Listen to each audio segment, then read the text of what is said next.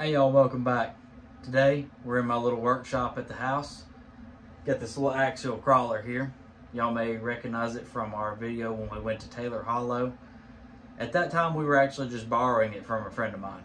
Well, he reached out to me, said he kind of wanted a different model and offered to sell us this one. So we went ahead and scooped that up, started doing a little bit of research on it. Already got different tires, wheels, and a few other components in mind. Actually working on getting a Toyota body, because my ultimate goal is going to be to make a 1/24th scale version of a farm truck. It may not look identical because you're taking something that is real and scaling it down. But we're going to try. I mean, I think it'd be kind of cool to do. And I've been eyeballing these things for a while.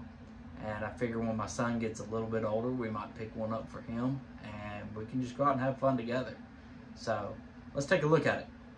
So here it is, the Axial 1/24 scale C10. Ready to run right out of the box. I feel this thing's actually pretty capable right out of the box. Of course, like anything, you can upgrade it and make it a little bit better.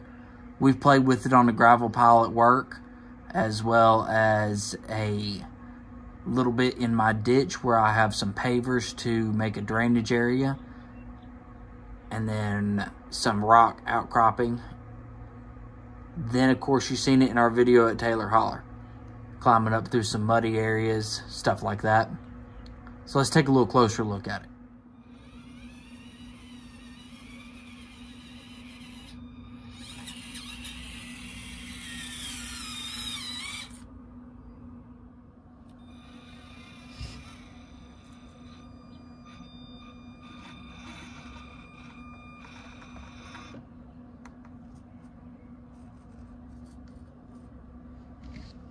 So in order to open this thing up, you've got two hood pins up front, which I've already pulled.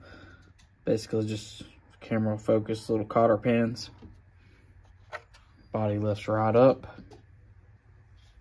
Got your motor down here underneath, battery tray on top, ESC, and your steering.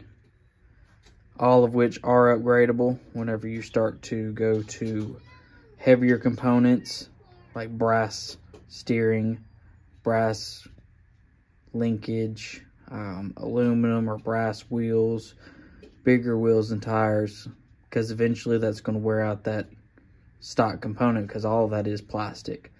So yeah, that's basically it to these little things. Can't wait to dive into it. So with all that said, I hope y'all like the new addition to the channel.